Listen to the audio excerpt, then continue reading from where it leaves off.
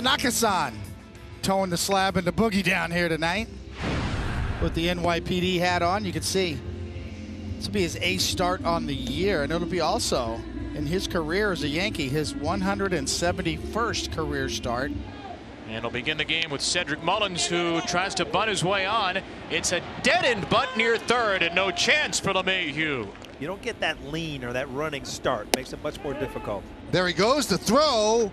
In time, he threw a bullet. The tag applied by Estrada. 2-1 on Iglesias. And hits a fly ball left field.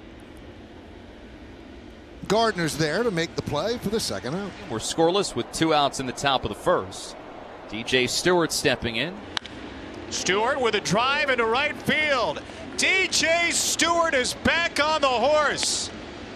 After an 0 for 3 game 1, he hits a home run for the 5th time in 6 games. And the Orioles strike first in game 2 in the Bronx. 2-2.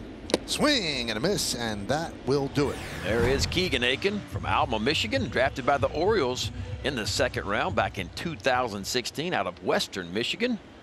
With 2nd and 3rd, this is Clint Frazier.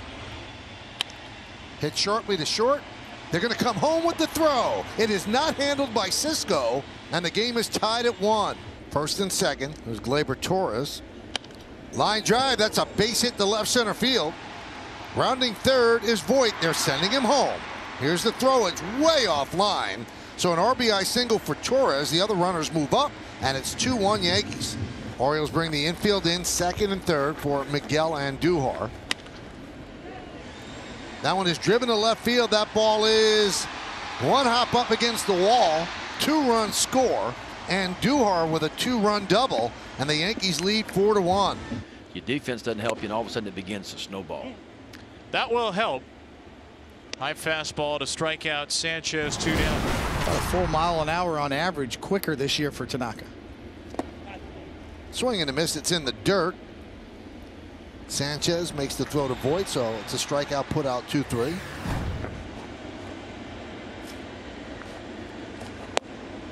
And Lakins cuts the fastball for strike 3.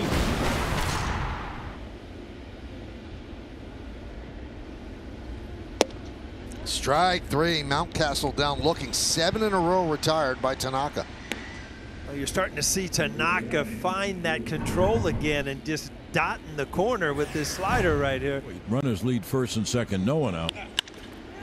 That one's driven deep to center field. Mullins back, still back, on the track, at the wall. See ya! Into the Yankee bullpen. A 3-run shot for Voit, and the Yankees lead 7-1. Looks like the foot stuff works even on the home run, but you can see the flip of the bat that Luke Voit knew he got this one, and this is probably a knockout punch for the Yankees. Have turned laborious into runs. Torres rips this one in the hole to shortstop. Iglesias gloves it to 2nd for 1. On to 1st, make that 2. A beautifully turned double play by the Orioles. That was a work of art by Jose Iglesias. Deep in the hole at short. Got it to Hanser Alberto, who spun around to Davis for the 6-4-3 double play. Grounded to 1st. Voigt's right there, steps on the back. Masahiro has retired 3, 6, 9. He's retired 12 in a row. Only Mike Trout has hit more home runs than Luke Voit, and Luke is tied with Fernando Tatis Jr. and Nelson Cruz with 15. Driven out to left field and deep, going back Mountcastle. He's on the track at the wall. See ya!